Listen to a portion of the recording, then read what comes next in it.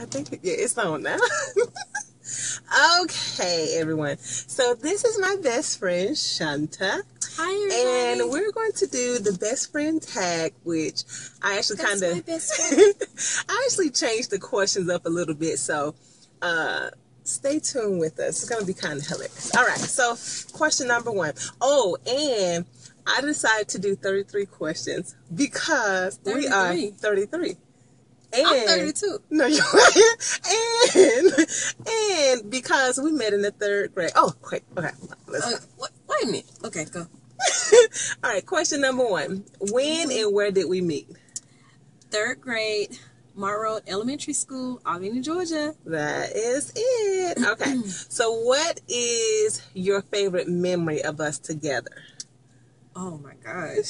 Favorite memory of us together has to be when you lived with me in Tallahassee. Yeah, that was a good one. At my home there, every day was the best day. Yeah, I must say. We had so much fun. That is a good memory.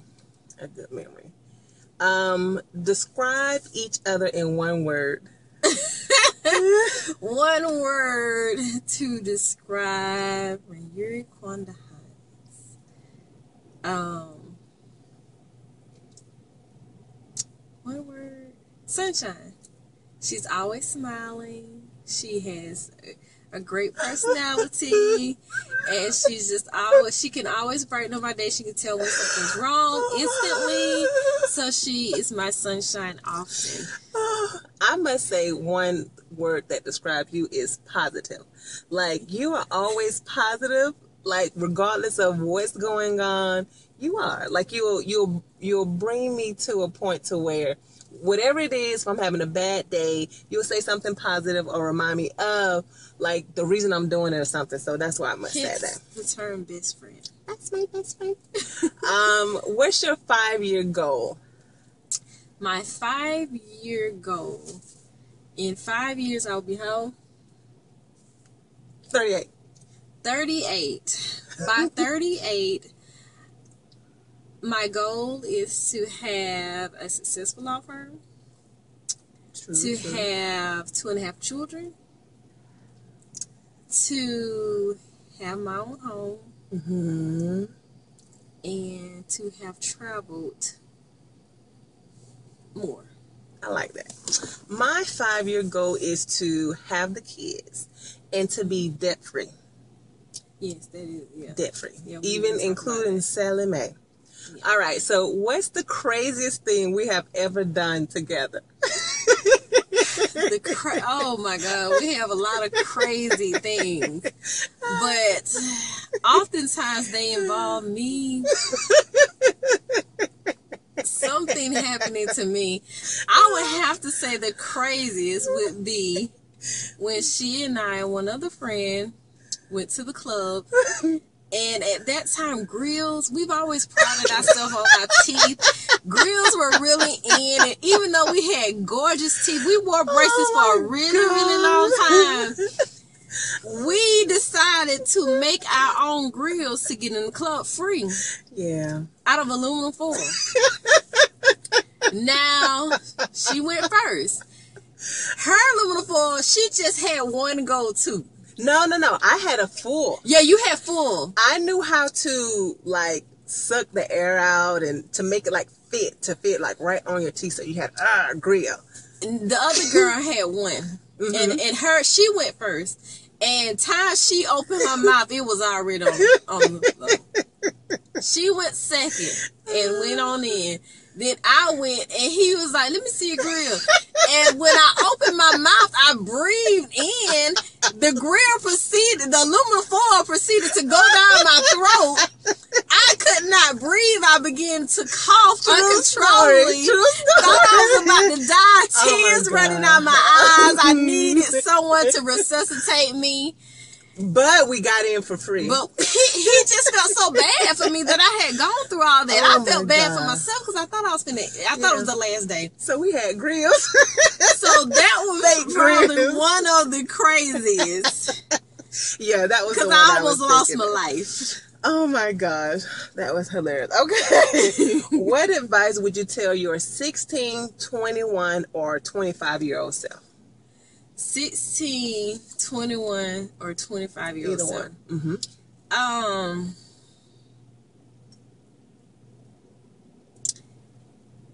I don't think it's anything that I would tell myself. We have always lived very Christian, very goal-oriented lives. We've always been very driven, what we wanted to do, what we made plans to do.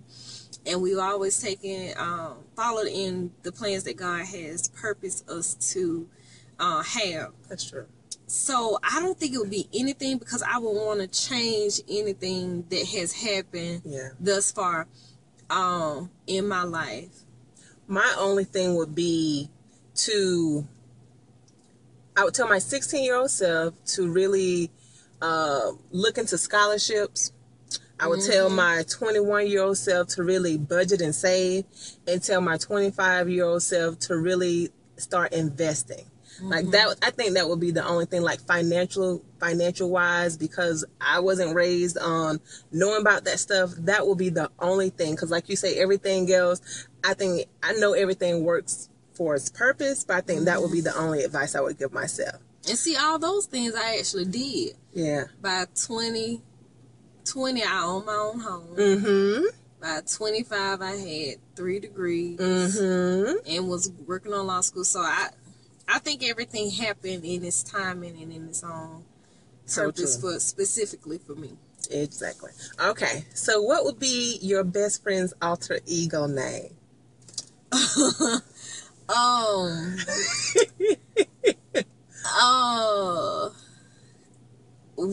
I've already picked the name for her. Lord, Her name is Boomkita.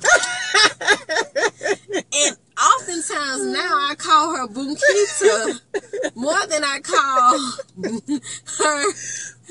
her real name. But on the side of Boomkita, it would probably be Triple OGRQH. Triple OG. Because we always pride ourselves in being a vet in the game. About a lot of things. About life, relationships, school, professions. Yeah. We pride ourselves on being, thanks to my husband, Clifford Harris, we pride ourselves on being a vet in the game. Vet in the game, super cool. Oh, okay. Yeah. All right, I would have to say, I would give you the alter ego name of like Sweet and Salty. Sweet and salty. Yes, because like you tell people off in a sweet way. And then they're like surprised, like they don't know what to say. So that's all I have to say, Sweet and Salty. All right, what's your favorite food? Seafood? Yeah. Okay, that's for both of us. Both of us. Okay, now I need people to help us out with this one. Who's the good one?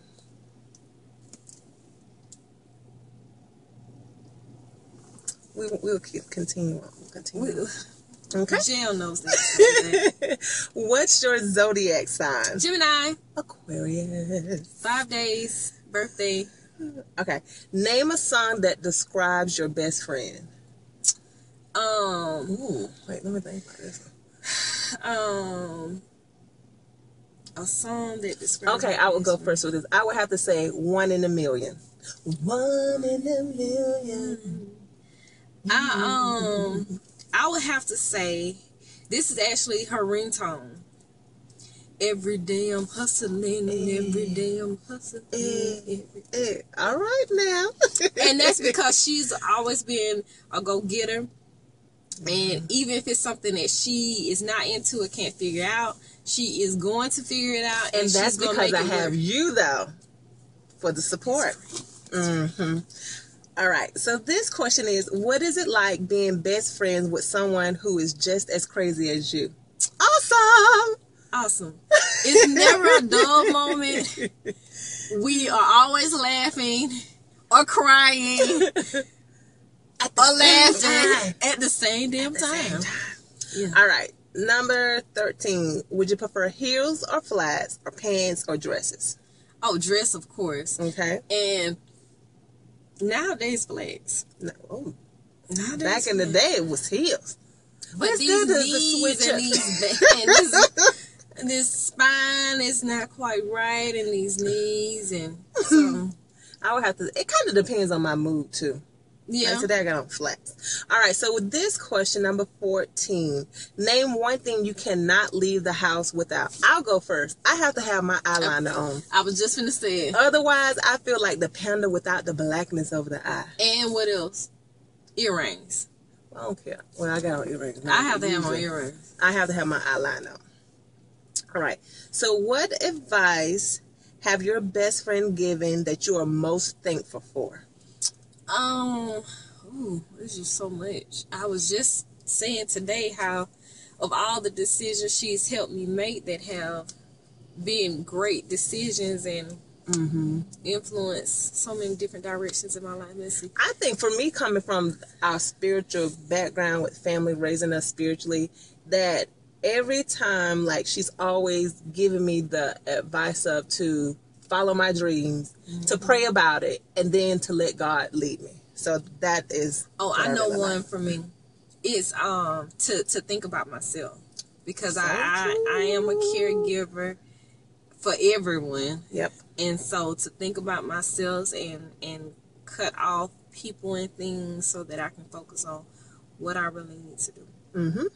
Okay, if you could go back to an age or year, which would it be and why?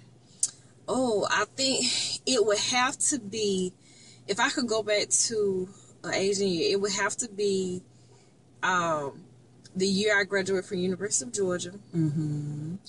We made a summer out of clubbing Monday through Saturday, and when Sunday turned into Monday at midnight, we was still there in that club. Yeah. So with the exception of Sunday, Monday through Saturday. Yeah. But we were already finished with high school, so we were enjoying. Yeah, we were that enjoying. was fun too, though. And we always went to church every Sunday morning. And we always gave God our time before we left. And so that summer, that was a good summer too. Yeah, that summer we hung out. And our parents already knew what it was. We hung out. We went out. We went to church. We just did everything. Enjoyed each other. Enjoyed. Good enjoyment at that. All right. Number 17, what makes your best friend your best friend? And how did she get the winning title? Oh, that's easy. A best friend is someone that is always there and is the first person that you call no matter what. And she is always there no matter the distance, and she is always the first person that I call no matter what. I have to say, one thing that made Shanta my best friend is that you tell me the good, bad, and ugly. Even if I'm wrong, you'll tell me like it is. And like, even if we have a disagreement, we're able to get past that and keep it moving. We sometimes we can agree to disagree, and at the same time we'll be like, oh, I didn't see it that way. But it's not even something that we do knowingly. It's just something that's so natural for us. And I think that's what got the winning title for me, because a lot of girls can say that they're your friends, but they'll let you go out the house looking a hot mess. And I know Shanta's like, Quanda, or just like today, talking about people who just envy things, envy you, what you have, not praying for you or supporting you. And just a word for anybody who has ever tried to take my spot as far as being her best friend title. Where are they? Okay. Keep it moving. Keep it moving. There. Okay. Somewhere. Number 18. Are you team Android or team iPhone? Oh, everybody knows it. Team Droid. I have both. But I prefer my Android. That's just what it is. All right. Number 19. What activities were the two of you involved in together in school? Band, dance line, and dance line. we in our mind we had our own our own group that included our letterman jackets were like none other. Mine said brown sugar, hers said pretty young thing. Hold on. And everybody wanted to be on our team. Let's talk about this dance line. So let me tell you, if you are ever in any type of extracurricular activity and you end up having to stand by your best friend, you already know. And that's just like a disaster for laughing, non-stop laughing. So we're on the dance line together and we have to do jazz runs and do everything. And here it is, if we're running behind each other, we can hear each other laughing. Oh my God, it is like straight hilarious, but I really enjoyed the dance line together. All right, number 20. Have you ever dated best friends? We have never dated best friends, but we dated brothers. Oh my God. And that was a disaster. And let me tell you all why. So Shanta lived close to the high school, right? I had to ride the bus home to get to my house, which was like a maybe 10-minute ride, or even when I was driving, it still took a long time. So what her and her boyfriend would do was they would plan to get on the phone with each other. So by the time I got home to call my boyfriend, which was her boyfriend's brother, they were on the phone. And he answered the phone. You thought you was going to talk to him. No, you weren't. I'm talking to my baby. You got to call him back. So we never really had a chance to talk. And she had her own phone line. So it wasn't like how, well, maybe her mom or dad had to use the phone. No. So we barely ever talked. And we stayed on the phone all night. Holding the phone, breathing. Okay. So what was your high school nickname? Mine was brown sugar. Our letterman jackets. Mine was brown sugar and hers was pretty young thing. Pretty young thing, yep. What is one thing you are proud of that your best friend has accomplished? So much for me. Yeah. So much. Buying her first house at a very young age, going out to school, getting all her degrees. She has an associate's, she has her bachelor's, has her master's, and has her JD. Yeah. And on top of that, she's a caregiver. She's always giving her time to others. She makes time. I know. That's my best friend. Oh my God, it's so much that I am proud of her for. Being a strong black woman is very hard these days. You have adversity every turn, professionally, personally, spiritually. And I would say the thing that I'm most proud of, that I think that God has worked on her the longest, is her stubbornness. She is very, very, very stubborn. He's still working on her. And God has really moved in her to move some of that spirit away. And that has helped heal a lot of things. That has helped fix a lot of things, a lot of relationships. And it's still keeping her encouraged with better in other relationships. So I definitely would have to say removing that stubborn spirit. Yes, Lord. That took a long time. It's still working. Okay, 23. Name a time you had to use or involve your best friend and they did not know anything about it. Well, first of all, with this, regardless of if the best friend knew or not, that comes a part of being the best friend. You automatically know what to say. I do know in my younger days in high school that I used Shanta name a lot. All the time. Anytime, where are you going? Oh, I'm going to Shanta's house. Who you on the phone with? Oh, I'm going to get ready to go. I'm calling Shanta. We're going to go do such and such. A lot of times she may not have known, but she felt it because that's what a best friend knows. What about you? Any particular time? There were so many times. I mean, there were so many times. But in our defense, we weren't fast little girls. No. As Janie Rambo would say. So the majority of the time that we were saying it was one or the other, we were actually telling the truth. If we were somewhere, we were never apart. We would always be together. So, all right. What is one of your best friend's best features? I have to say her smile. Her smile. But people tell us that all the time, that it's our smile. So, yeah. All right. So name a time your best friend had you laughing in tears. Oh my God. That's all the time. Yeah, laughing in tears. Oh my Okay, God. I'll go first. I'm gonna say I had to raise my hand. Okay, Okay, so you go. Shanta is hilarious. Like she, and then the thing is, she's not like trying to be. It's just like natural. So one time we went out to a club in our younger days, and so there's like 2 steps to get up on this stage. So we're up there kind of dancing on the stage, you know, doing what we do, and it's time to get off. There was like a line. You see the people going up, you see the line going down. Why, y'all? Shanta could not step down the steps. Shanta fell, like literally fell on the ground, and then she's looking around like, what's going on? Like, and then I think I was laughing, but I kind of got mad because people was trying to see who fell. No, you don't laugh at my best friend. That was one of the times, like, I literally was laughing. Oh, or the time we were at the club and you had that ponytail. Oh, that was in our minute. Yeah, my brother got in a fight that night. And I had to try to wrap your ponytail back up. Yeah. As we were walking. It was a really long ponytail. I think the last time she had me in tears laughing was her bachelorette party when we had that shuffle dance. That you demonstrated, the D-Lo shuffle that she demonstrated. I tried. Whew, that one was funny. Now that was funny. Where was your first road trip?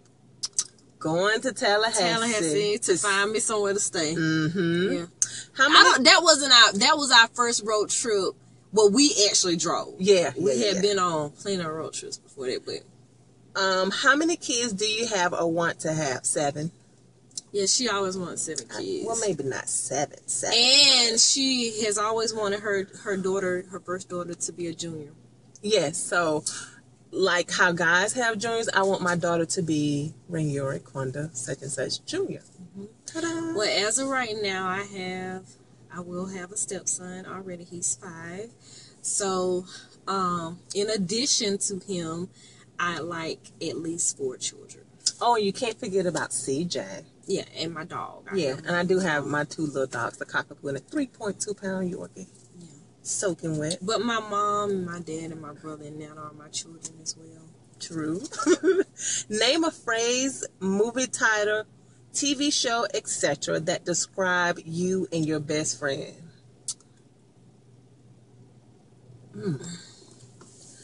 A TV show or a song or a phrase. Georgia girl. Ain't nothing like a Georgia girl. I like that. Song. Oh, I can't think of nothing. There's so many going through my head. Not no Thelma, no Louise, if that's what you're thinking. We ain't dying. We got too much to do. We building empires over here. That's right. I have to, I don't know. I can't think of nothing. Oh, yeah, Georgia girl. Yeah. Oh, I think we've already answered this earlier. Have you ever had a grill? Yes, we have. Someone almost passed with the grill, but we did have one. Almost lost my life. What's the longest you've ever been apart? I think this was the longest. No. No? This is why you were in Connecticut. Well, yeah, that's what I'm talking about. Yeah. It would be, no. I think when I first went to Athens, that was longer. Oh, yeah. Because you didn't come until my graduation. Yeah, that was the longest. That was the longest. How long would you say? Probably 3. No, maybe it was 3 years. About 3 years. Maybe 3 years. How do you handle situations or people that try to claim your best friend as theirs? She cuts it. She's like a little pit bull. My nickname should be Razor Blade. I told you that. Triple OG thug. When I hear people say that she is their best friend. I just sit pretty because a queen never has to get off her throne, and I already know what my title is. Regardless of what they say, I know the truth. So I don't ever find a need to entertain. I like that. Well, so I just sit pretty, and I just on the inside. All right. Final question number 33. Name one thing you would really like for you and your best friend to do. Well, we're already planning this. We used to take trips all the time, but school, distance, work, family have kind of slowed us down from doing that. So that's one thing that we're going to get back into doing is taking trips. Yes. And that both with our significant others and without. And we're thinking about getting another tattoo. It's in on the mental. I say definitely traveling more. Yeah. All right, one more bonus question. What are your thoughts and your feelings of girls who are friends, claim to be best friends, who call each other bees and garden tools? That's one thing that we never do. I think we just, first of all, we respect each other to not even go that route. No, first of all, we were not raised that way. Number one, that's true. We were not raised that way. And then 2 would definitely be the respect. Then on top of that, 3, that's not what I consider my best friend to be. If anything, I would call her a queen. I would call her a diva, but I'm definitely not going to call her anything like that. So, I definitely suggest that women stop using and calling each other that, especially if you care about your best friend the way that you claim for her to be, that you care about her. I say, cut it out. That's not pretty. And to me, I see it as just negativity. Yeah. I never see that as being something positive or how you want to be viewed or or how you want people to view you, especially nowadays with it being so many children around, so many things that you see. You have to know how to respect yourself and have certain levels of standards for yourself. And so that should be in every aspect of your life, not just with your friendships, but also with your relationships, your profession. And it doesn't matter what you do, whether you work at McDonald's or whether you're a judge on the bench. You should have a level of respect for yourself, and that should always come first. And especially being a female. There's so many times that people disrespect females. I mean, so in saying that, if you don't respect yourself, nobody else will. And if you don't respect the people that are closest to you, nobody else will. So I just see that as being unladylike. Well, thank you for joining me today. All right, you all. We are gonna get ready to end this video. We are still in the parking lot, as you can see. The guys drove separate cars, so we had to make sure we did our videos since we haven't seen each other. So, and it's my birthday. It's her birthday.